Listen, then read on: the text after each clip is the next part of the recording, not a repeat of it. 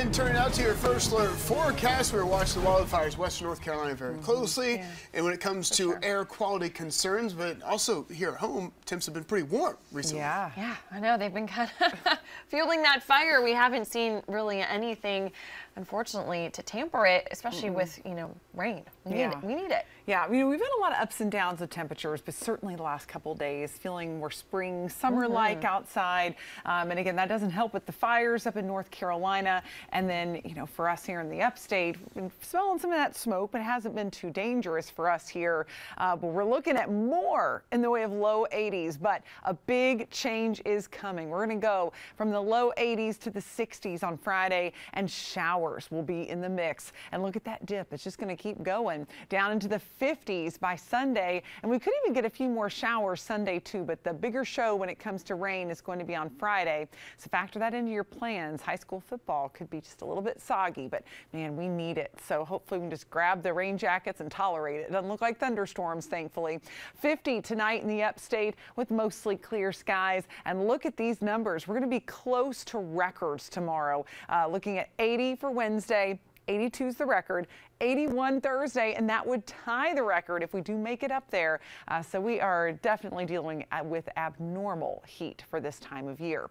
Now, what is very normal is for all of our trees to be dumping the leaves all over the place. And again, unfortunately, that's adding to the kindling, the fuel for those wildfires up north in the mountains. But for the upstate, more of a nuisance. We're having to rake all this and blow it around. Best time to do that's going to be Wednesday and Thursday, because Friday we will have a little bit of rain, and winds will begin to pick up into the weekend, but really it's just those wet leaves that are the hardest to rake up and blow into the afternoon and evening hours. So let's take a look at your future track for rain. This is the game changer I was talking about, and again, it's not going to be a huge rain, but it's something we really need right now. Just any little bit will help. So we've got some rain approaching the mountains Friday morning. We've got a little bit in the upstate too, so it could start as early as the morning commute, but most of it going to be pretty light. Here we go into the 4 or 5 o'clock time frame, still seeing some light rain lingering, and then a lot of that's going to exit Friday night. We get a break on Saturday, and then a disturbance develops along a front to our south, and notice it tries to pull in some decent rain up to Atlanta, but not quite into the upstate. Might get a sprinkle or two out of it, but doesn't look too promising.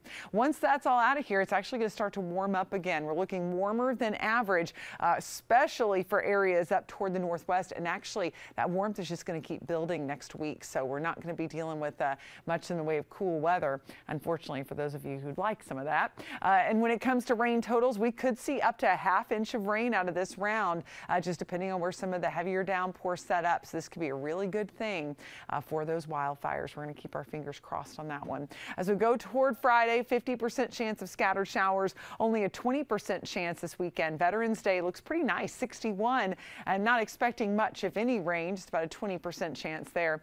And then next week, mostly sunny skies, and temperatures will start to slowly warm up.